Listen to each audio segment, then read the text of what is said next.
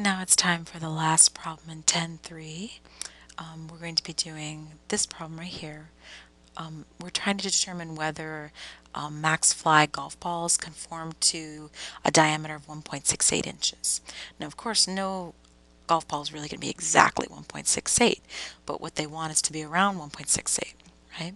You don't want golf balls that are too big or too small, so this is a two-tailed test. So the first thing I'm going to do, just to make my life a whole lot easier, is I'm going to copy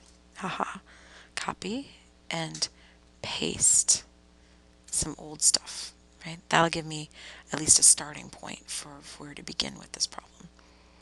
No, I better not have done that. I'm going to make this smaller though. Okay, so let's see here. We have all this lovely data, isn't it pretty? And the first thing, of course, you notice is they give you this picture because they need to prove to you that it's normal. See this? No outliers, no little stars. And then they want to know, does it conform, right? In other words, does it, right, do these balls stay around 1.68?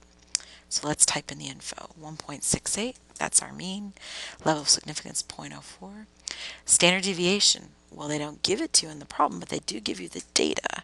So you've got to type equals STDEV, and then you'd highlight the data, right? We only learned how to do that in section 3.2. It was a long time ago, I know.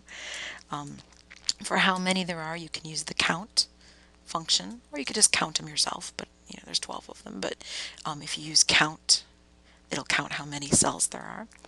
X bar would be the average. So I'm going to type the average of this data, right? All stuff we learned how to do in chapter 3, believe it or not. I know it seems like a long time ago.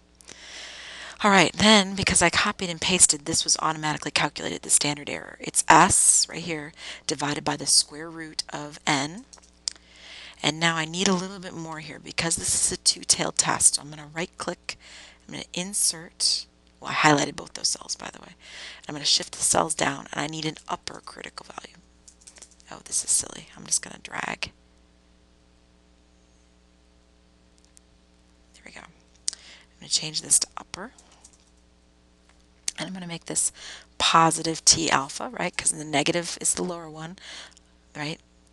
Now let's do this. This is T inverse. Now we've got a few things going on here. First thing I have to do is go to this one, the lower one, and I got to lose this times 2. Right? I don't need the times 2 anymore because this is a two-tailed test. So that's already taken care of in the problem. So you just do alpha. Don't do alpha times 2 anymore. You only need that for a one-tailed test. All right, now down here, all of the things got shifted. So let me, oopsie, hey, come back. There he is. So I need alpha for that first one, but not times 2 anymore. And then for the degrees of freedom, I need the 12 minus 1 right there. Now notice these two are the same, right? This is the low one, this is the high one. But you don't need to multiply alpha by 2, and you still need the same degrees of freedom, n minus 1. Now for our test statistic. This is where the t-dist thing really is important, because this can be a low number or it could be a high number. So we're going to standardize, now let's see here, our x bar, which is 1.68, right? And then we're going to have, this is 1.681, excuse me. And then we have 1.68 as our mean right there. Standard deviation's right there, okay? So it's 0.778, okay? That's the test statistic, T0. So the p-value gets figured out by the absolute value of this. So this is where you really need the absolute value, because if that number had turned negative, you would have been in trouble. But other than that, oh, except it's a two-tailed test now, right? So you better change your tails numbers to 2, right? And then this is the complement of that. Yet again here we're going with the lower one, which in this case is t-dist. Didn't have to be, it just was in this case. Sometimes it might turn out to be this other one. Okay, so that's your p-value. Now notice we are so not rejecting. This number is nowhere close to being beyond these two.